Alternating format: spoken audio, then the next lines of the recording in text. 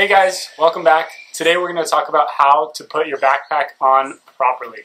One of the times that as a backpacker you are most susceptible to injury is actually when you're putting your backpack on and taking it back off, right? As you can see, I'm tweaking my back to do it, and tweaking your back because you put your backpack on incorrectly is one of the worst reasons to have to cut a trip short.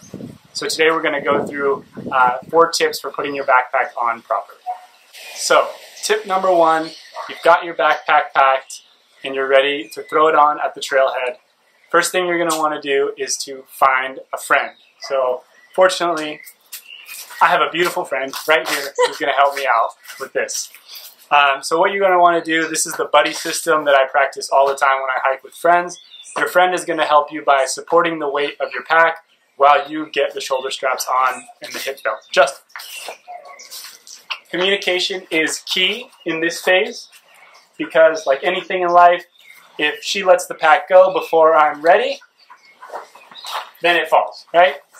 So, perfect, 1, 2, I've got the weight of the pack, and she can step away.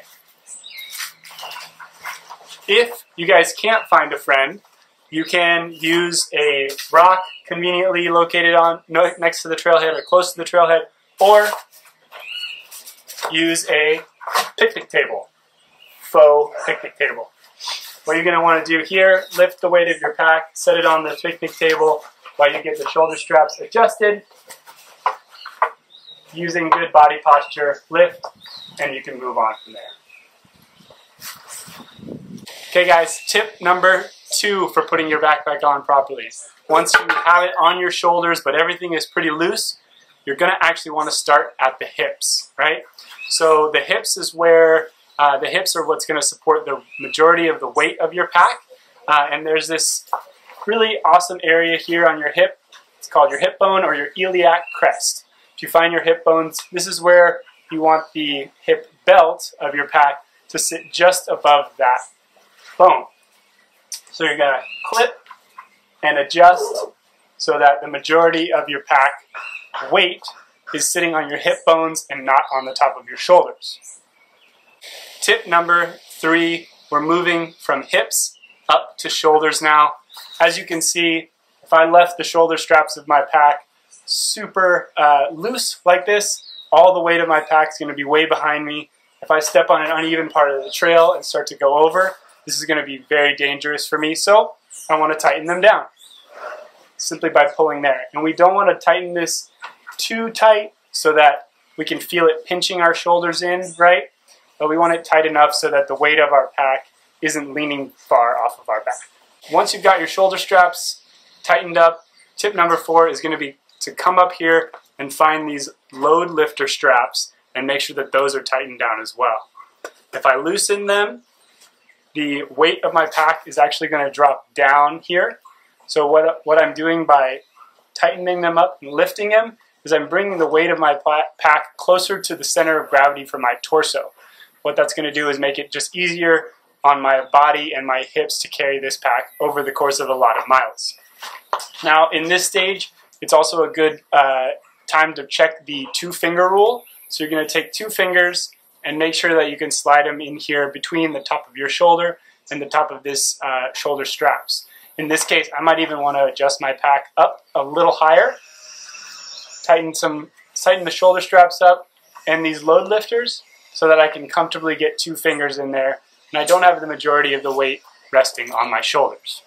Tip number 5, bonus tip. I said there was only going to be 4, but you got 1 more. It's going to have to do with our sternum strap here. So if I don't use it, you can see that the shoulder straps of my pack are way out here. They're resting on my shoulder muscles. Over time, that's going to put a little bit more wear and tear on my shoulders. And it actually makes it a little harder for me to move around as I'm checking out things on the trail, grabbing pine needles to smell, whatever your fancy is on the trail. So connecting this sternum strap and tightening it up, as you guys will see the difference here, is actually going to pull those shoulder straps onto the outside of my pectoral muscles instead of my shoulders. These are larger muscles. They won't fatigue as much over the course of a bunch of hours on the trail, and now my arms are completely free to reach above my head to do jumping jacks on the trail or just to work with my trekking poles. So that's your last tip. Make sure you adjust that sternum strap up. Finally, you're going to go through a lot of different phases with your backpack if you're wearing it all day.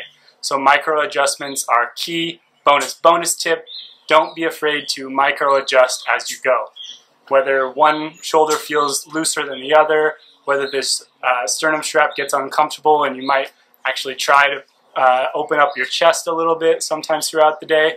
Know that once you have your pack fit up at the trailhead, you're not stuck or you're not set into that's how you have to wear it all day. Feel free to make micro adjustments to make yourself comfortable.